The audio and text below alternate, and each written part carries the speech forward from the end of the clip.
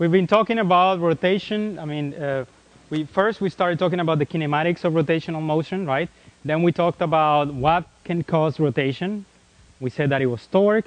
Then we went and said, if an object is not moving, what do we know about the torques acting on the system? We said we know that the sum of the torque should be equal to 0, and in addition to that, the sum of the forces should be equal to 0. But now it's the time, of course, to figure out what is the connection between the torque that you apply to an object and how exactly, precisely, this object is going to rotate, right? So the equation that we have is, you can start from Newton's second law and apply it to every piece of the object. That was done, 100 years after Newton came out with his laws. And the result is this, that the torque, this quantity that we've been talking about, the net torque, which remember is the sum of all of the forces, all of the torques acting on the system, that net torque is very special because that's the quantity that produces, or that it makes the object rotate, and it makes the object rotate in a particular way. It gives the object an angular acceleration. And the I that it's in front, we talked about it, that's the moment of inertia.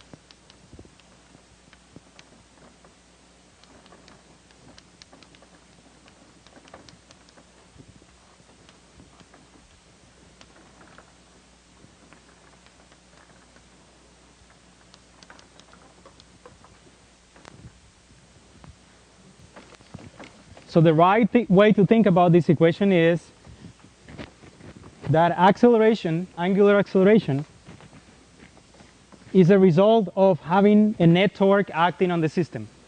Angular acceleration is the result of having a net torque acting on the system. Just like we thought about this equation as a net force causing an object to accelerate. Okay?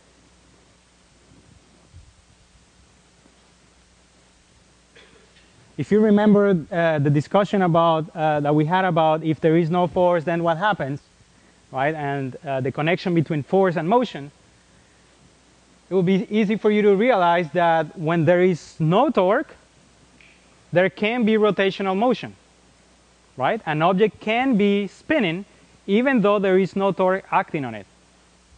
It will spin in a particular way, right? Which way is that? Acceleration, angular acceleration 0, which means that the object would spin with constant angular velocity. It would just keep spinning forever if there is no torque applied to that object.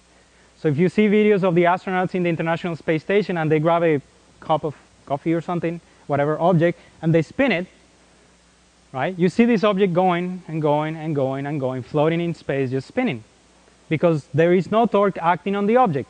So whatever angular velocity the astronaut gave it at the beginning, it's going to keep it for a very long time.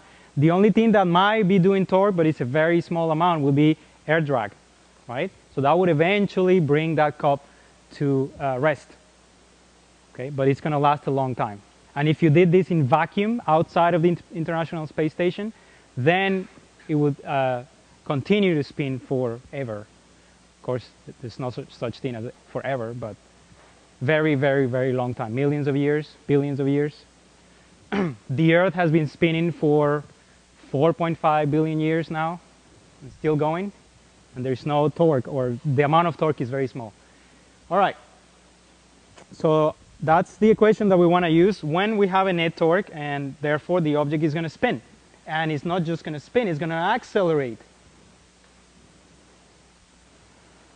So here is a typical problem. So maybe I should make it a little bigger. So we have a pulley here, supported of course by something. And there is a rope wrapped around the pulley. And at this end of the rope we attach an object, which has a mass. I'm going to call it mb for mass of the block. The pulley, so far, we have assumed that pulleys in physics had no mass, right? Now it's the time to deal with pulleys that do have a mass, because now we know how to deal with that.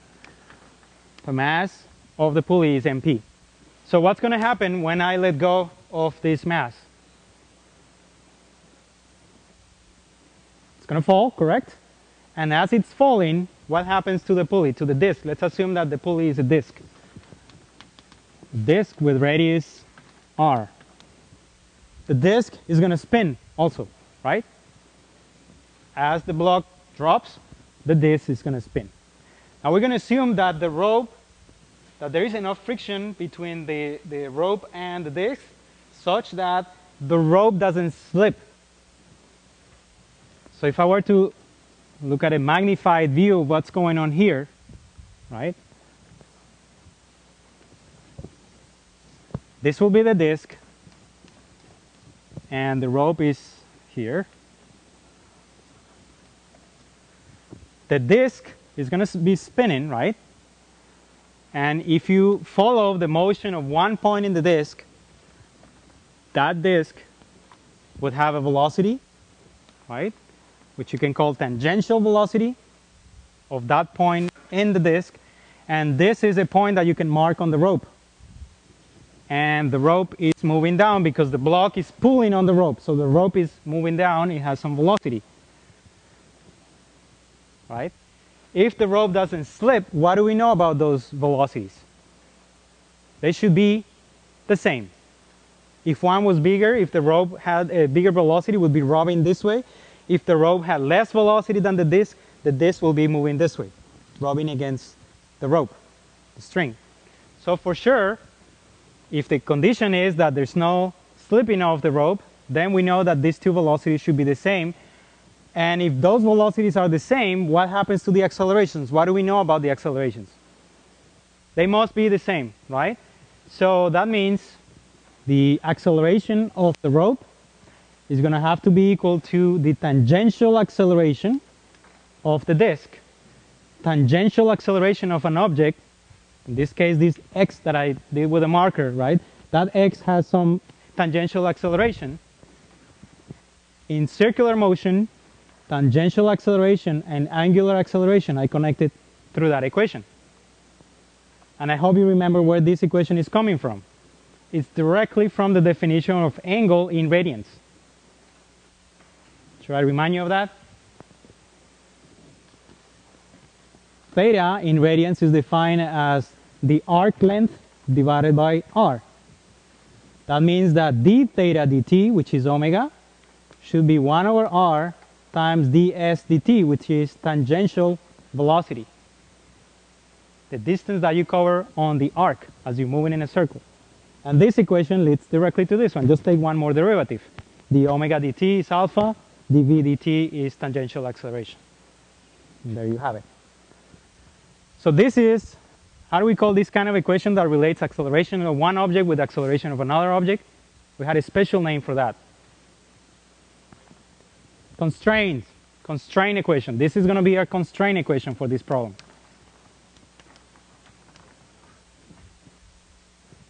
All right? So that is going to be an additional equation that you'll be able to use to solve this problem.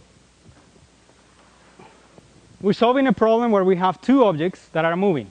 One object is the block, which is dropping, right? And the other object is the pulley that is spinning, right?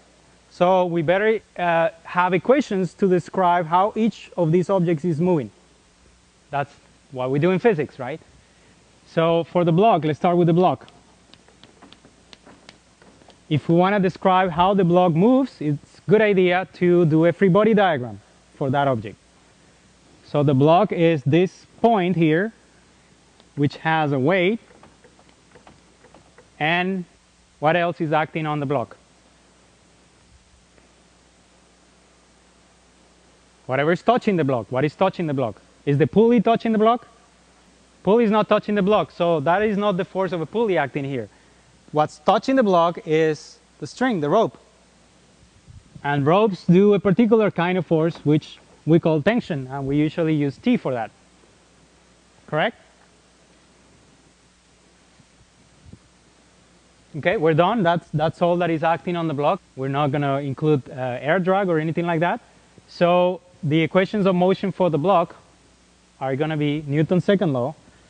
Let me pick, remember that when you do a free body diagram, you want to pick your x and your y axis, and I'm going to do it this way. I'm going to say that going down is positive,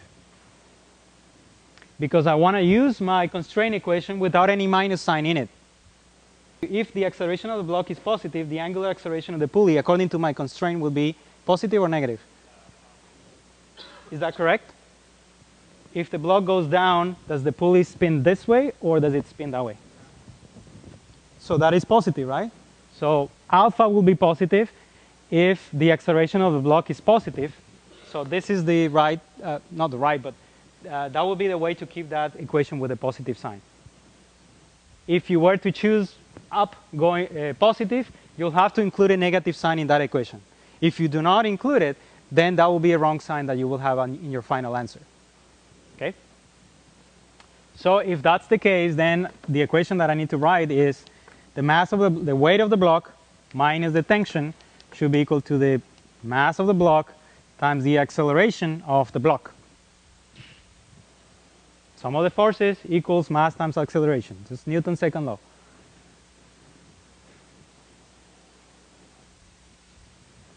That's the block. What about the pulley? The pulley is rotating, so I'm not going to use Newton's second law, or I would use Newton's second law for rotational motion. So what do we have for the pulley? The equation that describes the rotational motion of the pulley is the sum of the torques acting on the pulley, which is the net torque, should be equal to 0, different from 0. What should it be equal to? We said the sum of the forces acting on the block should be equal to the mass of the block times its acceleration. What is the equivalent equation for the pulley? Correct. Moment of inertia of the pulley times the acceleration, angular acceleration of the pulley. What's the sum of the torques acting on the pulley? How many forces are doing torque on the pulley? Let's start with how many forces do you have acting on the pulley? What's touching the pulley is the string on the left hand side, pulling down on the pulley. You have the force of the support, the axis of rotation of the pulley, pointing in some direction that we don't know, but that force is going through the axis of rotation, no torque. So the only force that does torque on the pulley is the tension. And the torque that the tension does on the pulley is the magnitude of the force times the moment arm, right? The moment arm is, this is the pulley, you have a force pulling down this way, and this is the axis of rotation. So what is that distance? That is r. So this is tension times the radius of the pulley. That is your torque, and the sign is positive because this force makes the pulley go that way. And that's it. Sum of the torques equals the moment of inertia of the pulley times alpha.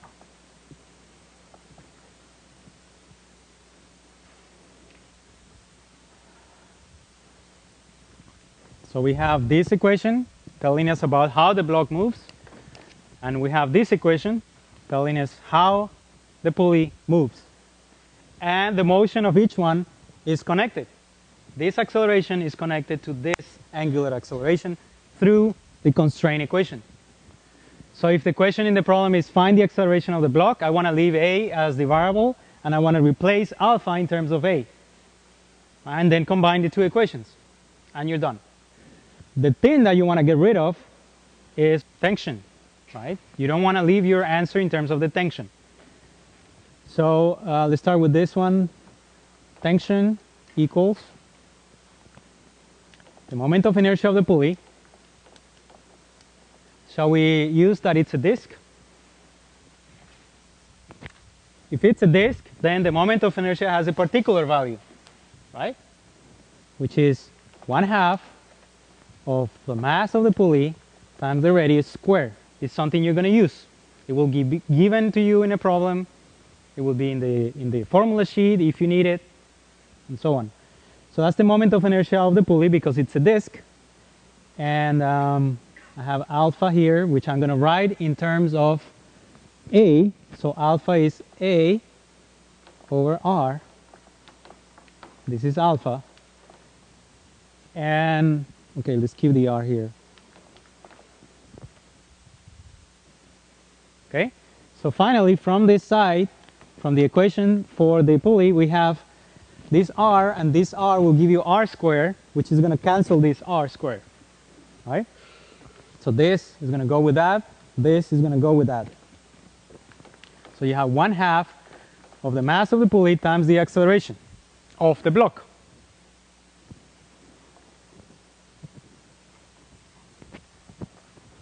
And the final result is at hand now.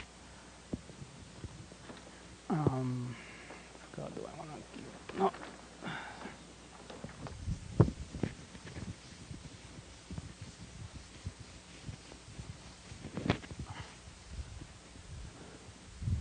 So the mass of the block, sorry, the mass of the block times G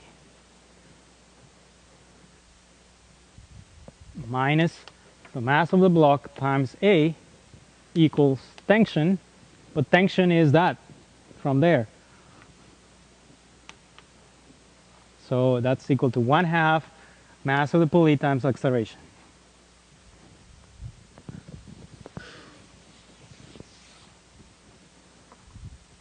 So the mass of the block times G equals the mass of the block plus 1/2 of the mass of the pulley times the acceleration of the block.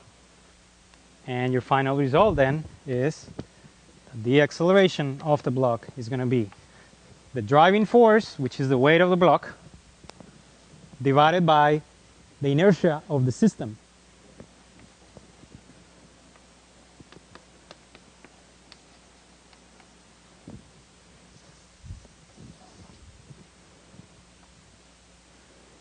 So it turns out that the effect of the pulley in the acceleration of the system is to contribute with 1/2 of the mass of the pulley to the inertia of the system.